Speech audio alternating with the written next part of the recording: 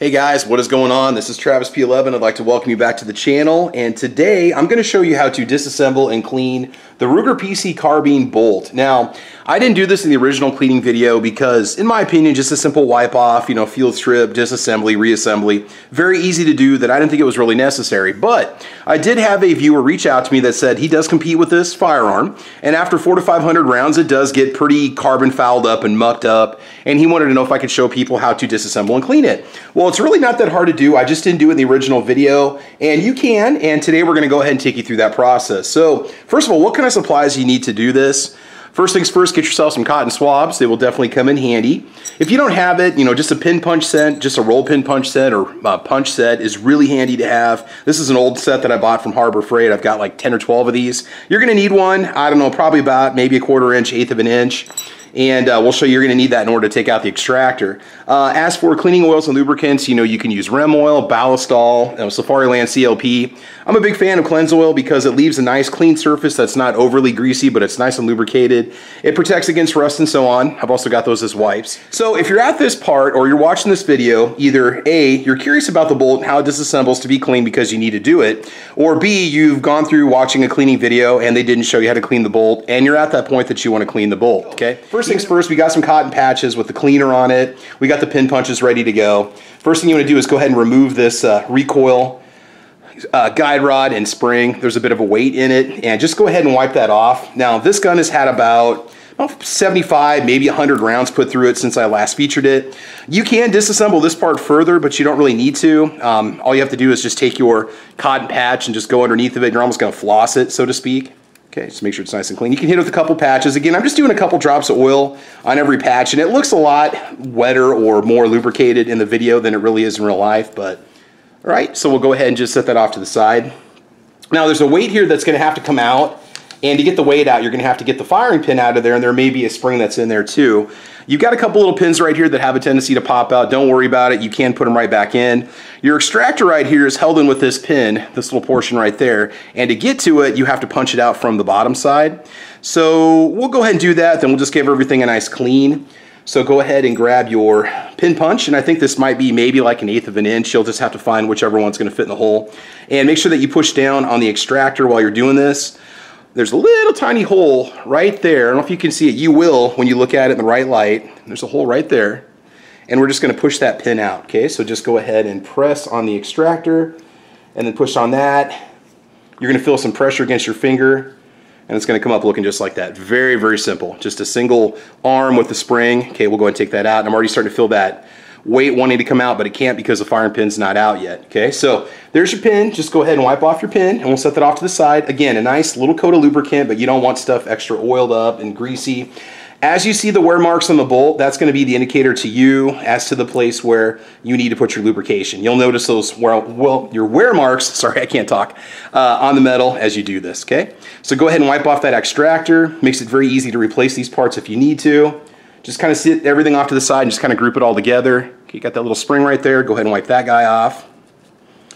Okay, simple enough. And now we need to get these little pins out. I had them just simply fall out when I flipped it over, so why don't we just go ahead and see if we can't tap it and get them to come out.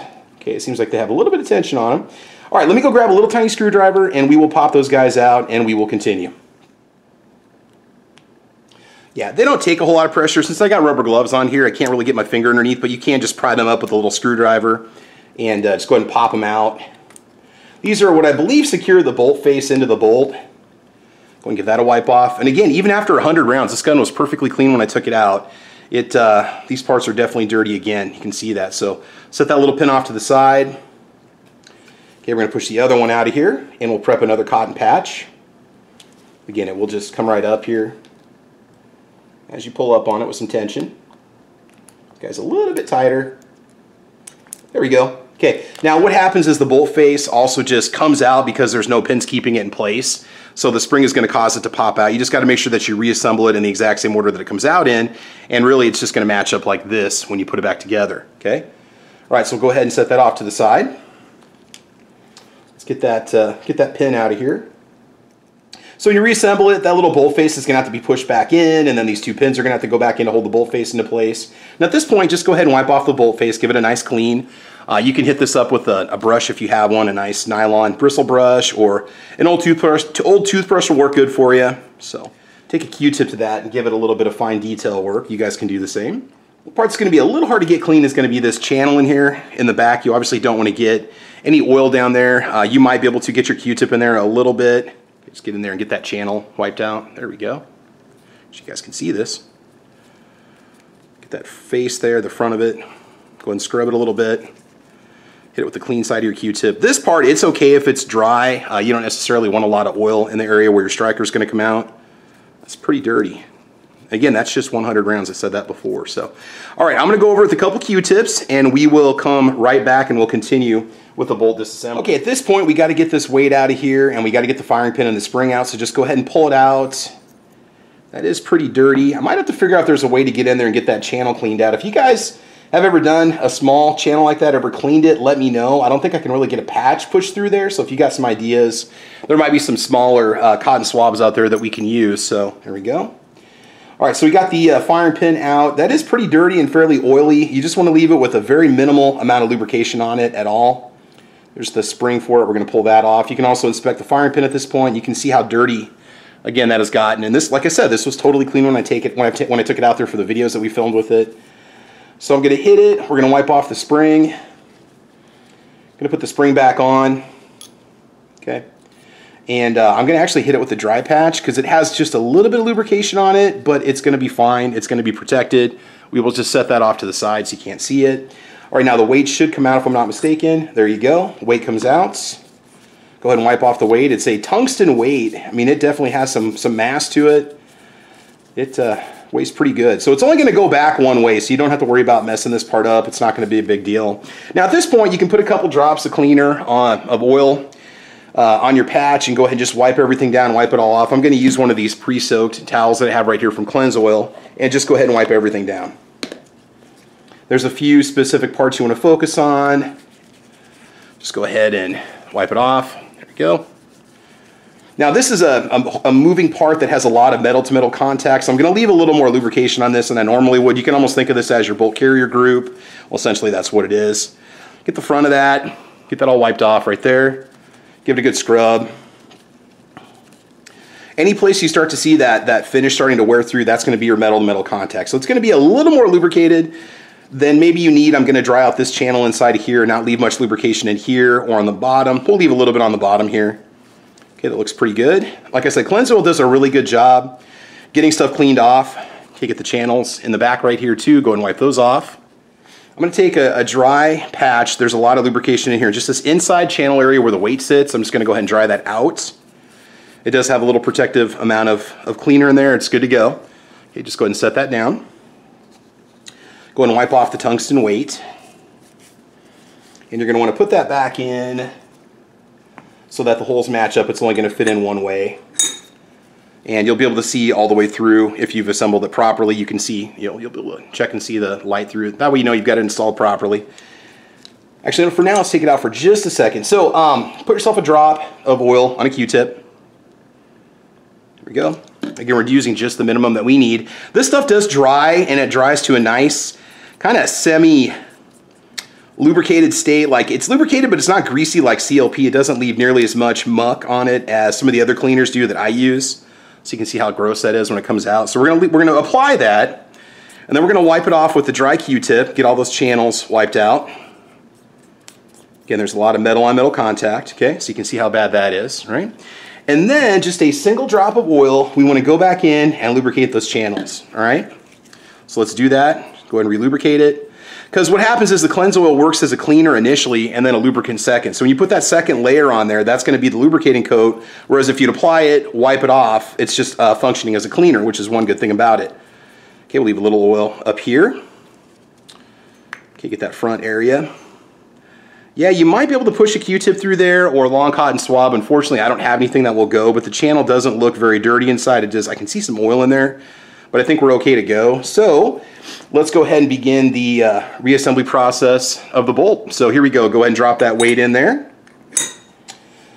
All right, then at this point, we want to take that bolt face. You might want to maybe practice real quick getting everything to line up before you do this, so you can see how it's going to go. It's going to fit in just like this when you put it back together. Again, you can hit that with a dry patch if you want to.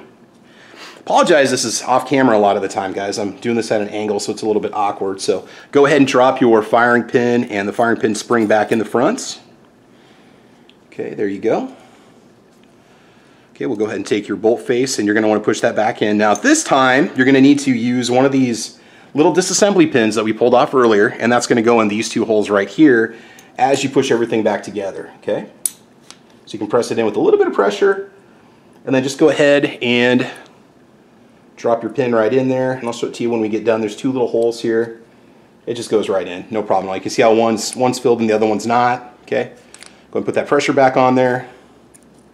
Drop that second pin in there.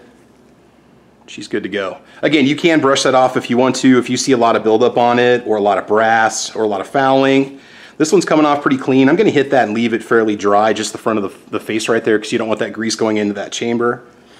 Okay, we got that all taken care of. Now what we need to do is put that extractor back into place and the spring. So you've got your spring. Oh, what we want to do real quick, before I forget, let's go ahead and hit that channel because it might have some muck in it. So just go and put your fingers over the top of those two pins so they don't come out accidentally. Just go ahead and wipe in there. Wipe that out. Again, because of this is the blowback action, all that grease and all that muck is basically going back into one place. So we're going to hit that with the dry Q-tip after we wipe it out.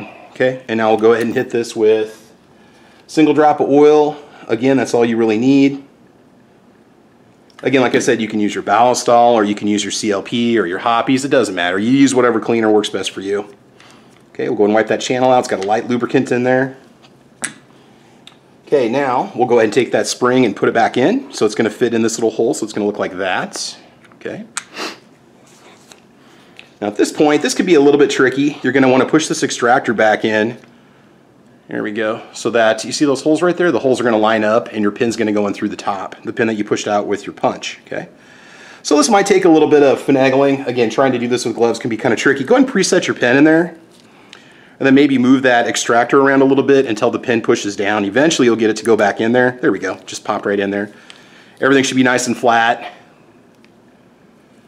And she looks good to go. Okay, now at this point we will go ahead and slide the recoil unit back in, and you can continue your disassembly, cleaning, and or reassembly process of the bolt. So if you have any questions, make sure you guys let me know.